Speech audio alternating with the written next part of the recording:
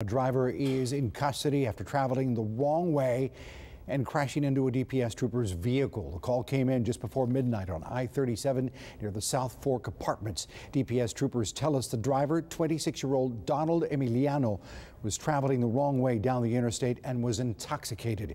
Emiliano crashed into a DPS vehicle head-on. Fortunately, he and the trooper involved are okay tonight. Emiliano was taken into custody following the crash. He's been charged with 1 count of driving while intoxicated.